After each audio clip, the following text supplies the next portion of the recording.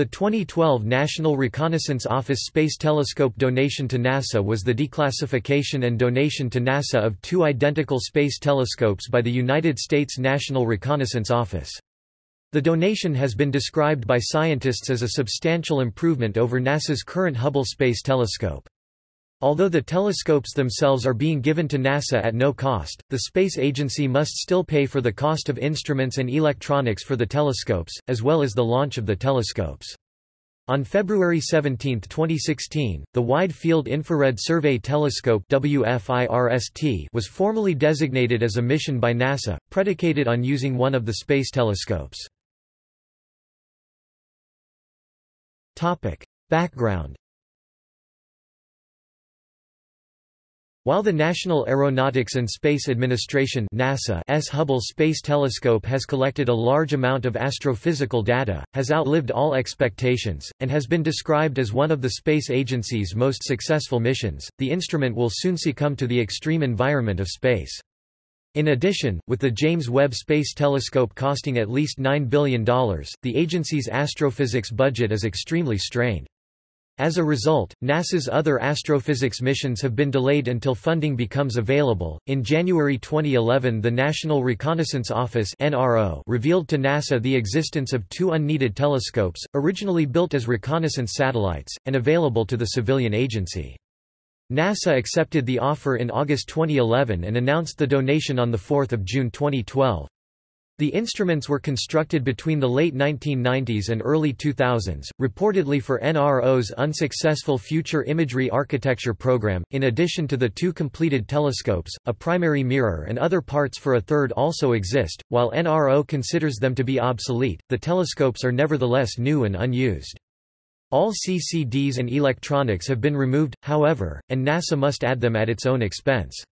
When the telescope's specifications were presented to scientists, large portions were censored due to national security. An unnamed space analyst stated that the instruments may be a part of the KH-11 Kennen line of satellites which have been launched since 1976, but which have now been largely superseded by newer telescopes with wider fields of view than the KH-11. The analyst stated, however, that the telescopes have state-of-the-art optics, despite their obsolescence for reconnaissance purposes. Potential uses.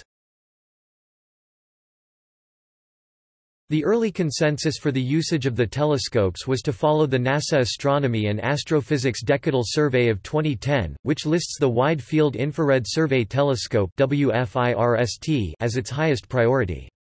Observing in the infrared section of the electromagnetic spectrum, WFIRST will be used to study the role of dark energy in the universe, as well as to directly image Jupiter-sized extrasolar planets. The NRO telescope design has several features which make it useful for WFIRST and superior to the Hubble. The NRO instrument's 2.4 meters primary mirror is the same size and quality as the Hubble's. With double the mirror diameter of the original WFIRST design, it allows for up to twice the image resolution and gathers 4 times the light. Unlike civilian telescopes, the NRO instrument also has a steerable secondary mirror for additional precision. The telescope has a much wider field of view than Hubble due to its shorter focal length, allowing it to observe about 100 times the area at any given time as Hubble can. This has led to the donated telescope's characterization as stubby Hubbles. Their obstructed design, however, may make imaging extrasolar planets more challenging, and would be unsuitable for imaging the most distant galaxies at its longest infrared wavelengths, which requires cooling beyond the original NRO design temperature range. Whether using the NRO telescopes would save NASA money is unclear. While each is worth at least $250 million, their larger size compared to the proposed WFIRST design would require a larger rocket and camera. According to one NASA estimate, using an NRO telescope would raise the cost of WFIRST by $250 million above its $1.5 billion budget. Another estimate states that NASA would save up to $250 million. The agency's Deputy Acting Director for Astrophysics Michael Moore states that using both telescopes may ultimately save NASA $1.5 billion.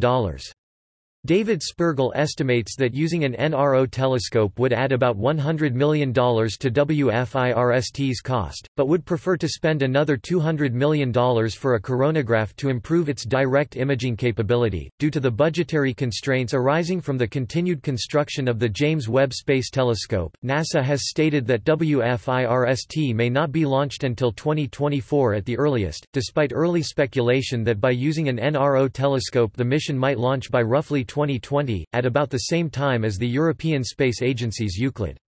In addition, the availability of a telescope is believed to increase the probability that the mission will be launched at all. While the first telescope is planned for use as the basis for WFIRST, NASA currently does not have plans or funding for the usage of the second. Astronomers have begun to study possible additional uses, and NASA is considering dozens of proposals. The only prohibition is Earth observation, a condition of the NRO donation.